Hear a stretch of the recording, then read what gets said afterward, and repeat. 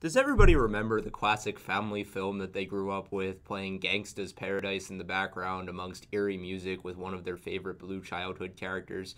Because I certainly don't, and thank God, because we got a new Sonic trailer today, and it actually looks a decent bit more promising. Logan, what are your thoughts on this thing? Well, first things first, I believe that Sonic looks great now. I mean, well, maybe he doesn't, but I'm just so used to seeing this monstrosity when they would show the new Sonic movie trailers that, like, basically anything is an improvement.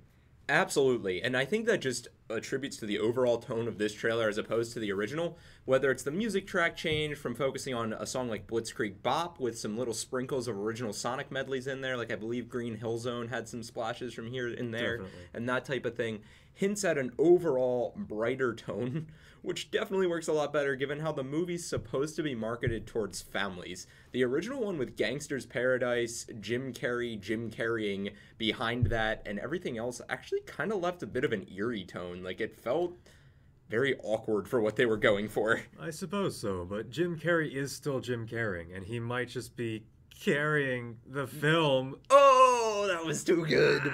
But that's what I'm getting at, is when Jim Carrey is doing that, it's best in kind of this ridiculous, Right. overly bright and obnoxious type of setting, rather than we're going to be edgy, but we're going to have jokes going on at the same time, and we're going to make Sonic look like this mature character in this family-friendly... Like, what are you doing? Keep your audience consistent, otherwise you're going to try to appeal to everyone and successfully appeal to no one. Right. So, cinematically, I also think that the movie looks great. There are a lot of CGI shots in it that, lots of bright colors, lots of movement, lots of great animation, stuff like that. So, on a cinematic level, it definitely looks very pretty. But seeing the trailer, I'm getting deja vu from when I saw Detective Pikachu. And in a lot of ways, this seems like a discount version of that movie. That wouldn't surprise me. I mean, Detective Pikachu saw a large amount of success, especially when comparing it relatively to other video game-based movies. So I have a feeling, especially when it comes to games that are seen as more kid-friendly, I use air quotes there intentionally because obviously characters like Sonic and Pokemon people of all ages enjoy. Regardless, characters that can be more kid-friendly at least, I think movies for them going forward, at least for these next few years, are going to draw a lot of inspiration from Detective Pikachu, because prior to that, what other successful video game movies did we have? I mean, I guess Tomb Raider is probably the closest thing, Hey, they had Street Fighter the movie, and then they made a game based off of that movie. and both were horrible. Yeah. My point exactly. So rolling right along here, I mean, Detective Pikachu's influence, I think, resonates well there. I personally haven't seen the movie yet, which is pretty sad considering I'm a huge Pokemon I'm fan. actually surprised, but I do recommend it. Yeah, so I've heard. I have a couple posters there that I got for free at GameStop, chilling at my house. Nice. But yeah, let's go ahead and delve a little bit into the plot here, if you're okay with Yeah, that. of course. Okay, so Sonic states in the beginning of the trailer that he left his planet to come to ours because everybody was chasing his powers. It leaves me a bit curious about what his planet, so to speak, is like in this movie, in the lore of this movie, because the impression I was always under, now granted, I have minimal experience with the Sonic games, is that most of the other characters he's friends with on his planet also have semi-equivalent powers, for example, Knuckles and Tails. Right. So I'm guessing the lore for this movie's rather different. It definitely is, because in the original Sonic games, it's supposed to be Dr. Robotnik is attacking his home planet, which I believe is called Morbius, if I'm remembering correctly, and trying to encapsulate all of the wildlife into robots. Now, that is vastly different, well, at least it seems vastly different than what is happening in the movie right now. Dr. Eggman is not hunting out forest creatures and shoving them inside of robots.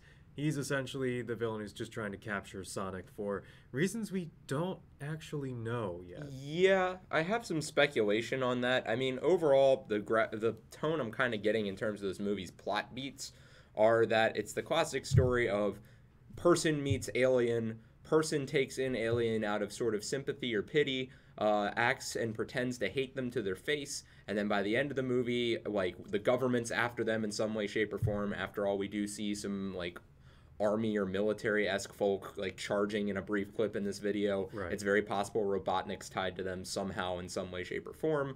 And then when the government catches up with person and alien, person defends alien from them, probably gives some speech about friendship and acceptance or nonsense like that, and we all leave there with a happy good time trying to feel accepting of each other. Now, where does that tie into Robotnik especially? Well, to what your point was, in the original plot of the games, he goes to Sonic's planet to try and capture their natural living creatures. Here, it seems like Robotnik doesn't even know what Sonic is until he arrives. He talks about Sonic as an alien. He doesn't seem familiar with the powers at all. He screamed when you first saw him. Precisely. So to me, it strikes me as Robotnik's just a typical human that's really good with science. And that's where my next guess of he probably works for the military in some way, shape, or capacity. And then we have to kind of question his motives. Is it that the entire government's against Sonic? Or is it that, Robotnik's spinning the information on Sonic to give himself an excuse to use military resources to hunt him down for his own personal gain?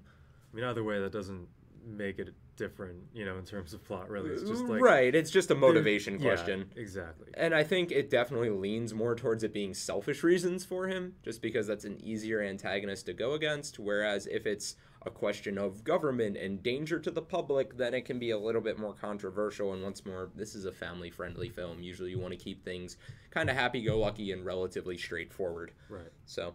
we'll see how that turns out. Yeah, I don't have a whole lot else to say about the plot. It seems very beat for beat. Well, one thing I did want to touch on is, like, I know this seems like its own quandary, but, like, how does this movie set into the plot of Sonic the Hedgehog lore as a whole? I mean, Sonic's lore is already convoluted enough, what with the previous reboots, failed plot add-ons, a slew of TV shows and comics. Like, if you thought the Zelda timeline was convoluted, show me the Sonic one. I have no idea, like, how any of the games link together after, like, the third one, So, like, is there a cohesive lore, or are they just plopping a Sega IP into, like, a kid's movie? I think it's probably the latter. Coming from somebody who's of the Yu-Gi-Oh fandom, when people try to tie that timeline together, it's equally as terrible. I think Sega and Konami are both two companies that are kind of just adding things to the existence of their IP without necessarily being concerned of how it fits into this overarching story and lore. As we pointed out with the planet invasion, like that makes, or not invasion in the games, him coming to Earth in the movie, those directly contradict one another. So right. Unless this is like alternate universe or alternate timeline Sonic or something. They might try to spin it like that or something. I mean, it's happened with Star Trek. This is true. It could be any number of things. I mean, I pretty much usually give up on trying to speculate that type of stuff just because, like, I'll point out something if it's distinctly there, just because most of the time it doesn't work out. Any more thoughts on that one before I bring up the next point? Oh, yeah, go ahead, bring the next point. Okay, why are there golden rings in here? Like, I get it, it's from the game, but there's a point in the trailer where Sonic's just running and he, like, goes through the ring, and I'm pretty sure it even makes the ring sound effect. I feel like these are just going to be forced in there horribly. Don't you remember the bonus levels of Sonic? That's how you'd get into them. At the end of the stage, it'd be like a giant ring and you jump into it. Right. I mean, the only purpose I can see the rings actually serving without just being shoehorned into the movie is they serve as some sort of portal.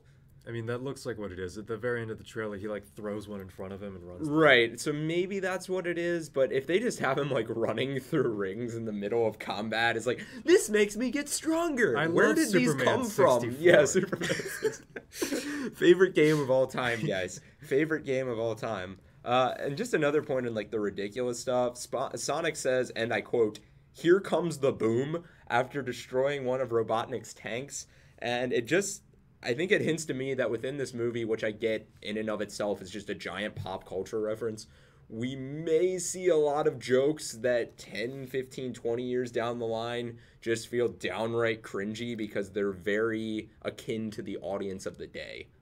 I mean, there are already some stale jokes in that trailer. This is true. But once more, it's mostly targeted at a younger audience, and they usually get the jokes a little bit later, so... Yippee-ki-yay. Yay! But yeah, I think that's going to conclude our thoughts on this trailer, guys. Massive improvements to whoever's working on this movie from the previous trailer.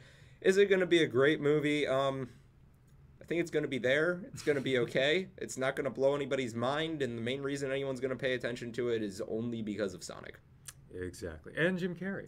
Yeah, other than that, it seems to be your run-of-the-mill kids movie.